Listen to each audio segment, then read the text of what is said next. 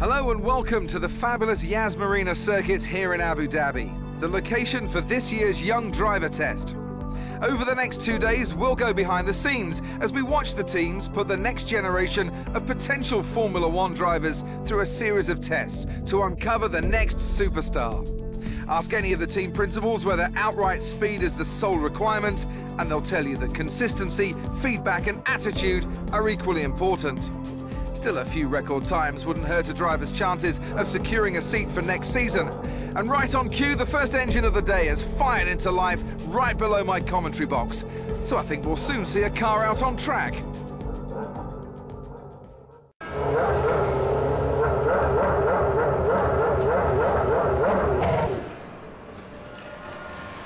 Hey, good to see you again. As your race engineer, it's my job to support you this weekend. When you're out on track, we'll remain in contact via radio. I'll feed you information as and when you need it. As discussed in the team briefing, we're not looking for outright speed to begin with, so just take your time. Follow my instructions and you'll do great. I'll just check the lads are ready.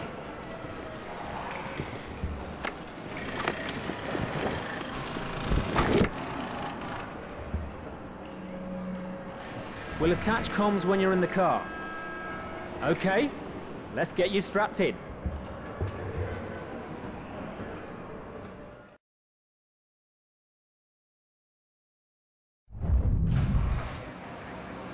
Okay, let's run through the basic controls and ensure the guys have set the car correctly so that you're comfortable.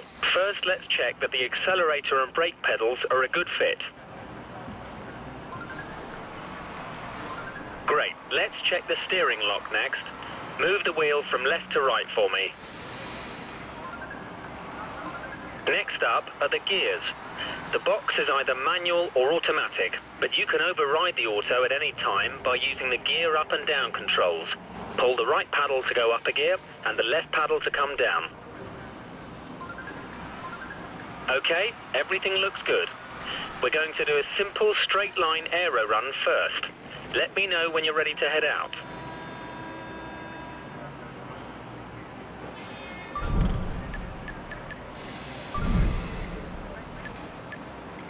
All complete, we're ready.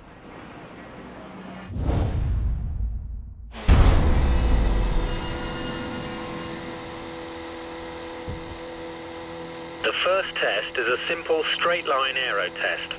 Head down the track, accelerating past 160 miles per hour, then brake so that you come to a complete stop in the designated area. The engine is locked to lean, so it's down a little on power at the moment, but it'll give us a consistent reading.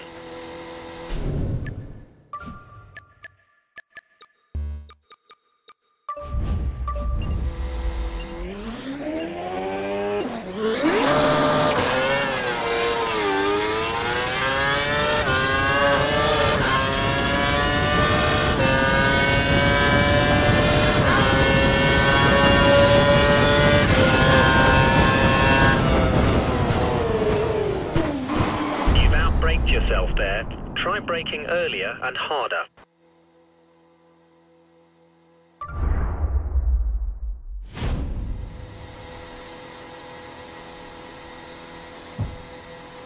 The first test is a simple straight line aero test.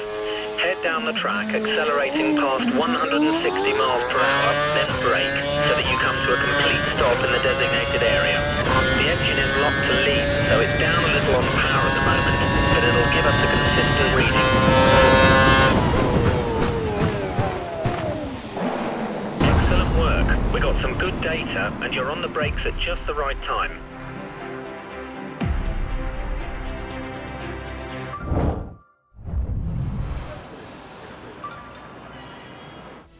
Modern Formula One cars have around 750 brake horsepower being sent to the rear wheels. The delivery can be very violent, so you must be careful to be smooth and precise with all your inputs so that you don't unsettle the car and cause a spin.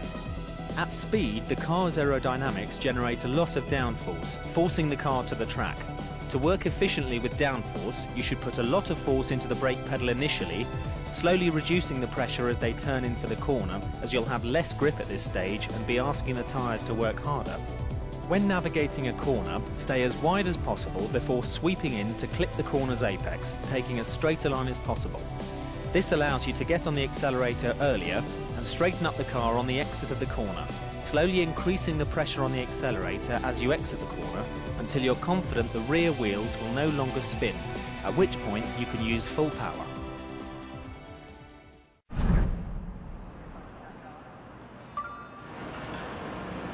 Complete. Ready. For this test, we need you to accelerate towards the hairpin corner, turn in at the correct point, hit the apex, and accelerate past 185 miles per hour out of the corner.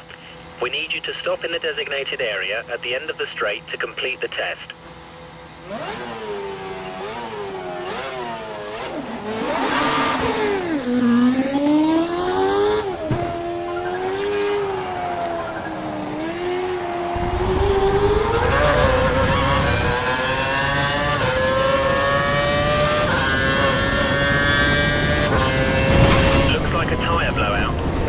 Replay button and use the control. Hit the flashback button to restart the action before the damage occurs. You have a limited number of flashbacks depending on your difficulty, so be careful how and when you use them.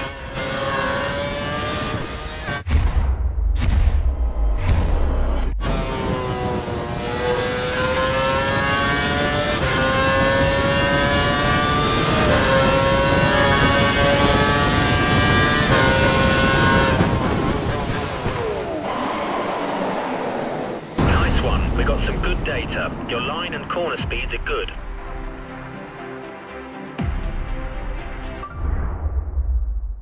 For this test, we need you to accelerate towards the hairpin corner, turn in at the correct point, hit the apex, and accelerate past 185 miles per hour out of the corner. We need you to stop in the designated area at the end of the straight to complete the test.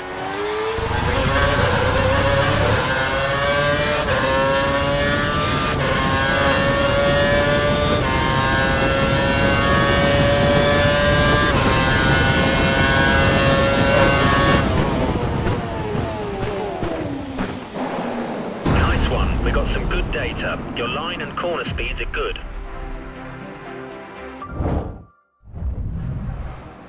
All set.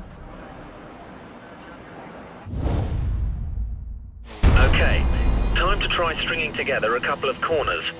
Turn in so you hit the corner's apex and get on the gas early as you exit. It'll be against the clock this time, so we've turned the engine up to normal. We need you to stop in the designated area at the end of the straight to complete the test.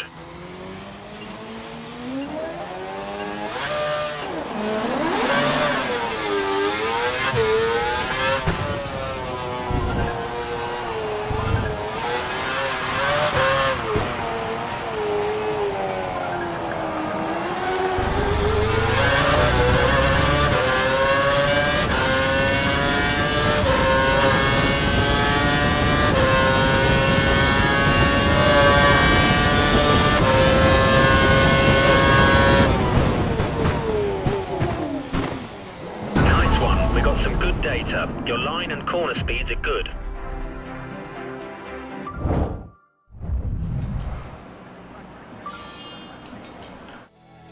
KERS delivers an additional 80 brake horsepower to the rear wheels at the press of a button.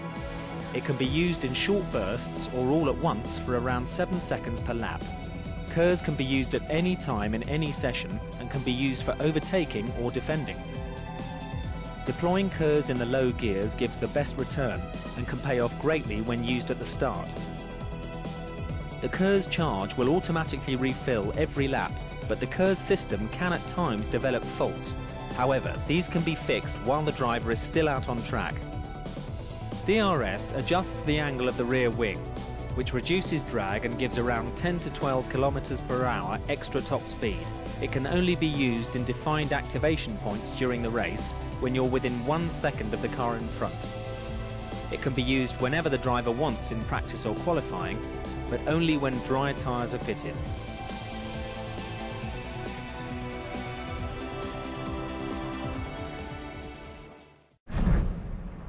And that's the end of day one of the Young Drivers Test here at Abu Dhabi. Join us tomorrow for day two.